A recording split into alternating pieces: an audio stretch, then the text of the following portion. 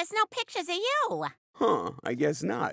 Chris, honey, I keep telling you, you need to get involved in extracurricular activities. Otherwise, you won't get into college and you'll end up a garbage man or a congresswoman from Colorado. Okay, fine. I'll look for a club tomorrow. Your mom's right, Chris. You gotta get into college. Mostly so you can constantly jam into conversation where you went. Have you been to that new restaurant, Christoph's, downtown? It's amazing. No, but that reminds me of when I was at school in Cambridge. Oh, you went to Harvard? No, the Cambridge Technical College for Dullards and Mutes. Not to brag, but there are commercials for it on TV.